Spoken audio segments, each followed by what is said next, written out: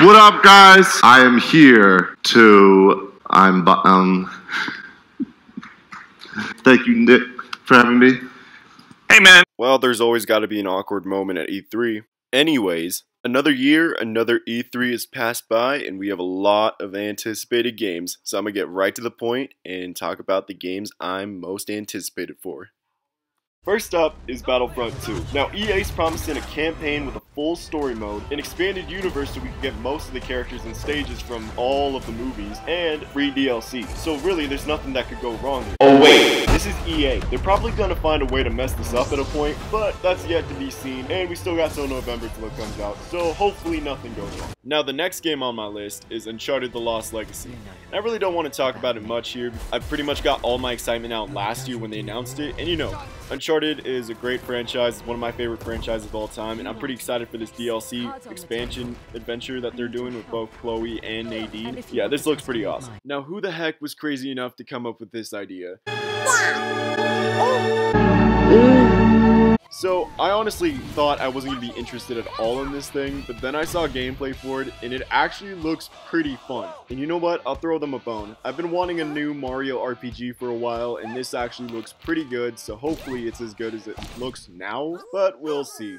So, I'm not a fan of Assassin's Creed at all, but this is pretty much the boat mode from Assassin's Creed Black Flag as a whole game. My favorite part of Black Flag was the boat mode, and the way this game plays looks exactly like it was then. So hopefully this is awesome. Now, the next Marvel vs. Capcom game does not look as amazing as I imagined it to be, but I did play the demo and it was really fun. I had a great time with it, but will it have a big roster of characters, or will it have a ton of stages, or will it have that replay value that I really love from all the other ones? I'm not too sure at this point, but hopefully it turns out better than I think it does right now. Now, I hate to admit it, but Call of Duty is coming back to form, and I love the way it looks. Will I be disappointed whatsoever if it's not as great as it looks right now? Probably not, because it's Call of Duty, but if it's good, then that's awesome. Sea of Thieves for the third year in a row. I just want this game to come out, and it's coming out next year, so I'm gonna have to wait a little bit more than I thought I was, but I really want to play this game. This honestly looks really fun, because it looks like Rare's coming back to their roots and making a fun game that actually looks good. So I'm still excited for this game. So I don't play a lot of the Metro games. I never really got into them, and I never really finished what I started in most of them, but this game looks pretty freaking amazing. Honestly, I had no idea what it was, and when they finally revealed it was Metro, I was surprised. This game looks so fun, and it looks amazing graphic-wise. I really feel like I'm sometimes alone when I say I like The Evil Within, and I'm really excited for the sequel that's been rumored for a while now. And it honestly looks pretty good. Yeah, most of the trailer was CG, but I like the glimpses of gameplay I got. Yeah, it wasn't the greatest game ever, but I'm pretty excited for this. Now, the first time I saw this game, I thought it looked just like Destiny, but then I saw the gameplay they showed off, and it actually looks really freaking good. I honestly really like these online co-op games that they've been coming out with, and this honestly looks pretty good, visually and gameplay wise. It looks like fun. Now, I love fighting games, and I love Dragon Ball Z, so this looks freaking amazing.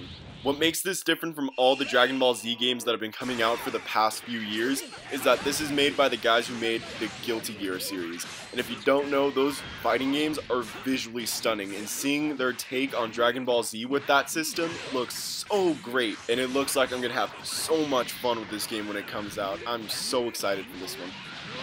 It's been a long time coming, but Beyond Good and Evil 2 was finally announced this year, and it looks pretty freaking great. We didn't get any gameplay, we didn't get anything else but a CGI trailer, but just having it announced is awesome. I love that we're finally getting a sequel to this game, and hopefully it turns out great and worth the wait. Now, some people are going to be arguing saying I shouldn't put this on the list, but I'm putting this on the list because I'm actually really excited. I never got a chance to play Shadow of the Colossus, and that's going to surprise a lot of people, but I've never played it before, and I've been wanting to play it for a while, and knowing that there's an HD remaster coming for it, that makes me excited, because everyone keeps telling me that the visuals of the game are amazing, so I'm really hoping I'm not let down, and I'm pretty excited to finally play this game that everyone's been wanting me to play. There's a lot of reasons why I'm excited for Days Gone, but I'm just going to show you guys.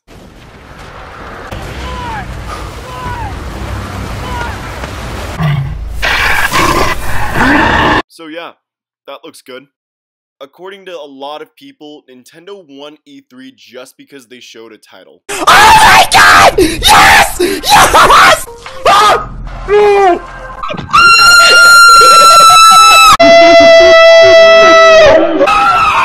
Yes! Yes! No! What? What?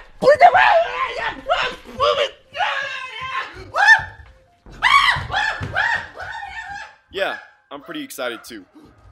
Now, I had a lot of fun with Doom last year, and I'm so excited for Wolfenstein 2. This game looks so great.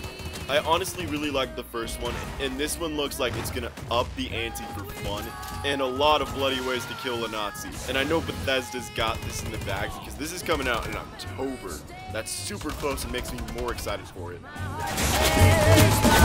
Far Cry 5 is set in America this time, and that gets me really interested in how the story could go and how everything changes in this. For right now, I'm really interested in the story, and a lot of it looks really good. Honestly, to me, Ubisoft's best franchise at the moment is Far Cry, and I'm pretty excited for this. Everything about this game looks freaking awesome. You could turn into a Goomba, you could turn into a Hammer Bro, you could turn into a fish, you could turn into a T-Rex. You got a city, you got Mexico, you got everything in this game. You got a jazz band, you got jazzy music. Everything about this game looks freaking awesome. Nintendo, thank you. Alright, I'm kinda overreacting right now. I'm just gonna catch my breath and...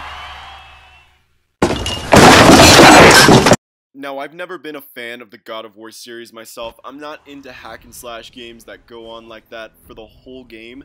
It's just something that bores me at a time. But this game looks like it's changing the formula for good, and it looks really, really great. Kratos has always been freaking awesome, and the violence in God of War is always extreme. And just knowing this game is a third-person point of view action game gets me really excited. And this game looks like it's gonna have a story that emotionally ties you to it, and gameplay wise looks really great. I've honestly never been excited for anything God of War related, but this looks freaking awesome. Now, number one is definitely the most anticipated game I've had in a long time. Marvel's Spider-Man looks amazing. This is everything I ever wanted in a Spider-Man game. Ever since it was announced, and ever since Insomniac Games announced that it was making it, I've been wanting gameplay for so long, and I was not disappointed with the E3 showcase they had for it. It looks like the controls are really on point, and that the gameplay looks really great. And what I can really get from it is that it really looks like the Arkham games. It's really inspired by those Batman games, which I love. And I want to see what they could do story-wise and not just gameplay-wise. I want to see a lot of villains in there. I want to see a lot of things to do in there. I want to have a lot of side missions to do in this game. I hope this game is massive too. Like, the map better be big. I'm just so excited for this game, and it comes out next year, and I'm honestly pretty sad about that, but guess I'm gonna have to wait for this amazing game. Anyways, if you guys like this video, please be sure to leave a like and subscribe, and hopefully I make more videos like this soon, and hopefully you guys can tell me what games you're excited for in the comments. So, you guys have a nice day. I'll see you some other time.